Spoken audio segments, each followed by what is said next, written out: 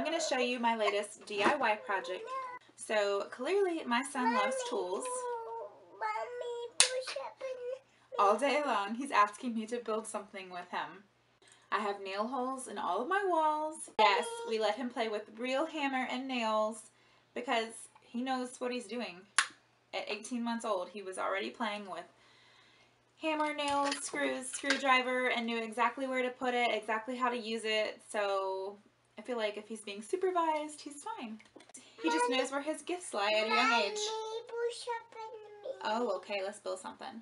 So my husband and I really wanted to get him a workbench. We looked at Toys R Us, Walmart, Target. I'm building something.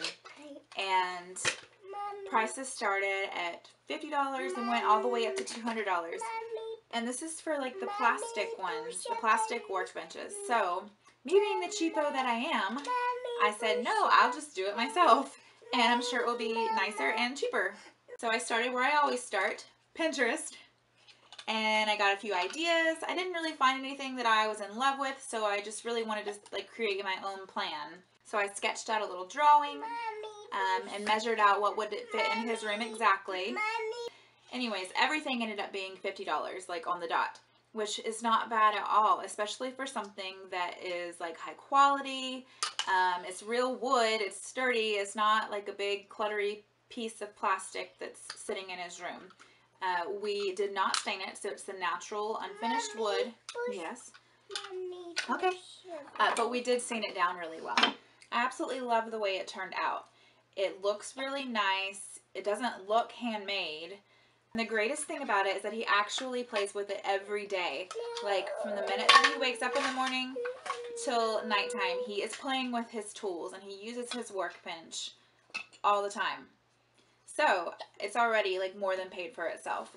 So if you have a tool boy in your life and you'd like to learn how to make this workbench, then just keep watching. So very quickly, I'm going to go over all the supplies that you'll need, and I will list these items in the description panel below as well. Alright, you're going to need sandpaper, 4 washers, then some 3-inch screws plus 4 2-inch screws, your pegboard hooks, a piece of pegboard, and then your wood.